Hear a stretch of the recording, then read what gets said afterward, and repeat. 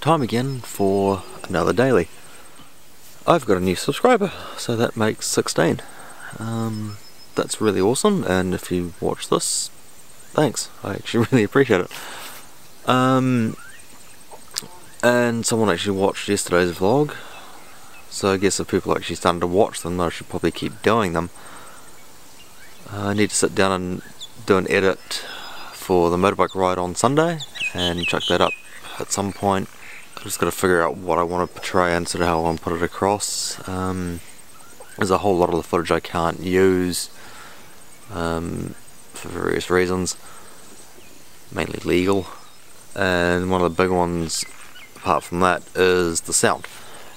So I had the GoPro in its casing mounted to the motorbike down low, and it recorded the engine sound and the motorbike sound beautifully. So it's just syncing that up with the helmet mounted camera as well, so you guys get some much better audio than what you just get with the wind noise from the center.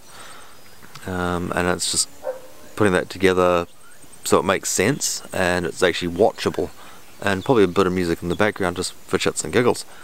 But yeah, it takes a bit of time to sort of go through it because there's 3 hours worth of footage on each camera. So it's like 6 hours worth of video to go through to sort out, process, sync up, when I'm probably only going to do like a 10-15 minute video. So it's a lot of work, and I kind of need a bit more time than a Sunday evening to do it. So that said, motorbike's going into the shop tomorrow to get the chain done. Desperately needs it. That's all we've got time for. That was really quick. So I will catch you guys tomorrow. Thanks for watching.